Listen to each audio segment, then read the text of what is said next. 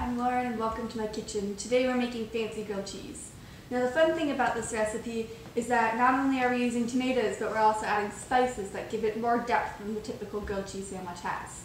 So first what you want to do is have your stove turned up to about 2/3 heat, and then you're going to add about a tablespoon of butter into the pan.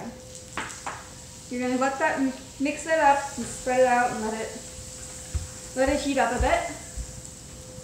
And once it's done heating up, we are going to add our bread. Now you could use any type of bread, and I mean really any type.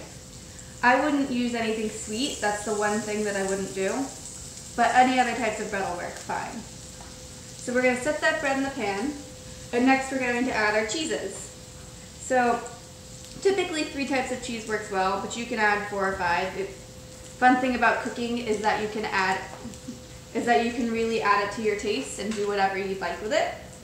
So I'm adding Munster, provolone, and cheddar, but you could add anything.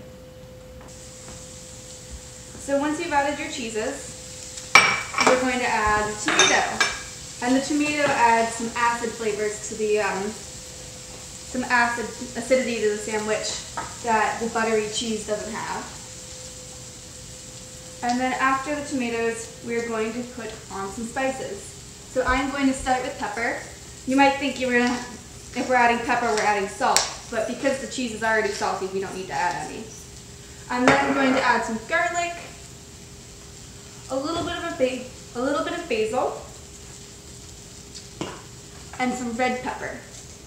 And the red pepper gives it a nice little kick. So what you're going to want to do from here is take your pan, and now that your other side of bread is toasted, you're just going to set that on top, and you're going to let it melt for a little bit with the stove on low. Now just to show you, here are the ingredients we started with, are cheese, butter, tomatoes, and such.